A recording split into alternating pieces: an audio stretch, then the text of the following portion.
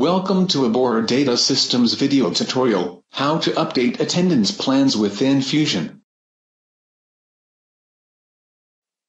Each attendance schedule record refers to at least one attendance plan which contains the detailed rules for the system to perform time recording, for example flexitime, shift hours, overtime rules, etc. The attendance plan is used to identify each working day's planned attendance function. To begin, choose Organization from the main icons, click on Time and Attendance and select Attendance Plans. To create a new or delete attendance plan, click on the relevant button. To amend an existing attendance plan, double-click on the plan you wish to amend. The attendance plan number provides the main reference for the record within its file. It is unique and cannot be altered when editing. You can give each attendance plan a description.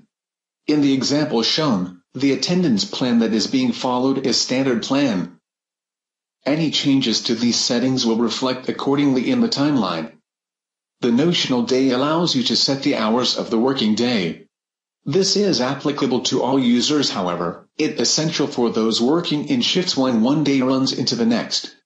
Therefore, this option allows the hours to be recorded for the same day rather than splitting it into two separate days. To make any amendments, click the up and down arrows. The daily target is the number of hours expected to work. The core periods is the main times required to work. The plan displayed allocates the core times as being 10 to 12 a.m. and 2 to 5 p.m. The standard periods refers to the expected times to be worked.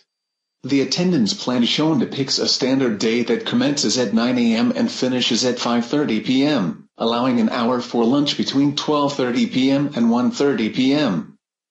Click on the Day Settings 2 tab. The bandwidth enables you to set the attendance times. On this particular plan before 8:45 am and after 5:45 p.m., time will not be credited to accounts. The attendance code applies to the type of plan you are following on a particular day. For example, the attendance plan, which is being followed on this particular day, is recognized as a standard day. You can specify the lunch hour. The attendance plan states that the duration of your lunch can be a minimum of half an hour but a maximum of 2 hours.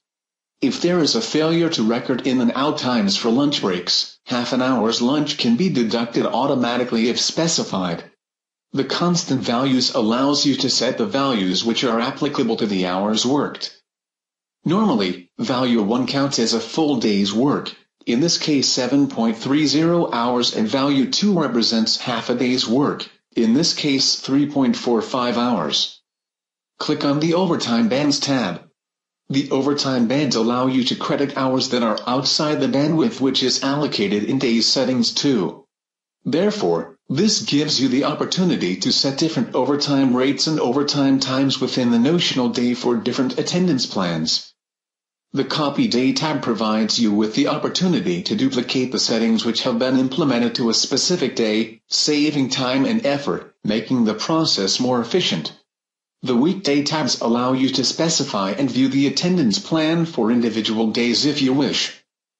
The Holiday tab enables accreditation if needed and can be used as a bank holiday or any other day, which is not applicable to the rest of the attendance plans.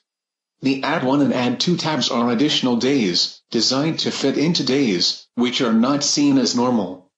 They can represent half days and help to avoid the inconvenience, for example, changing every Monday to a half day, only to change it back again the following week because normal working hours have been resumed.